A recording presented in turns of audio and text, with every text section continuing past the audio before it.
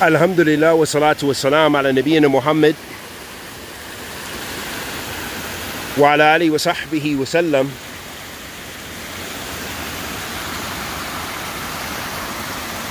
Amma ba'da, habati fillah.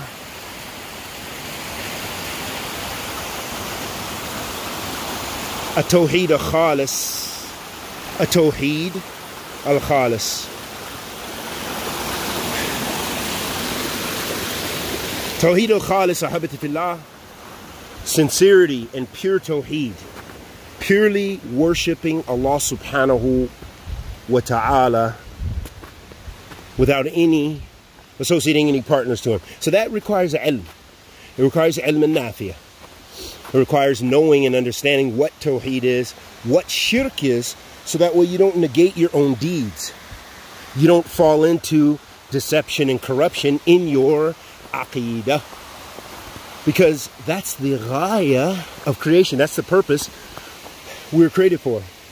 It's to worship Allah subhanahu wa ta'ala alone. قال سبحانه وتعالى في كتابه الكريم وما خلقت الجن والإنس إلا ليعبدون.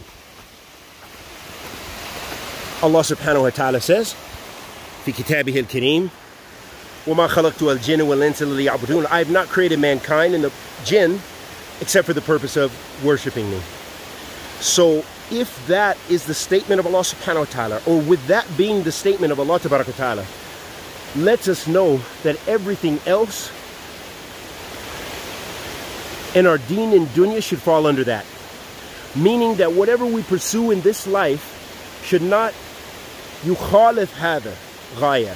Whatever we do in this life, whatever we seek and strive to attain, and pleasures that we seek to attain, should not go against that Tawheed al-Khalis.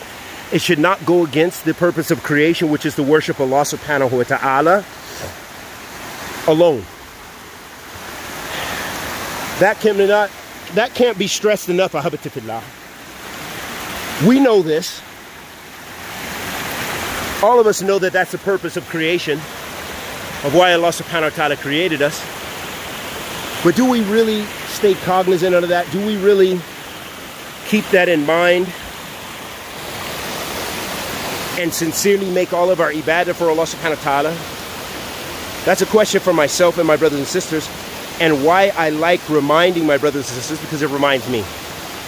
We ask Allah tabarak wa ta'ala, the Almighty, to accept our good and forgive our evil. Bless us with ikhlas, with thabat. Wa sallallahu wa sallam ala nabiyyina Muhammad wa ala alihi wa sahbihi wa sallam.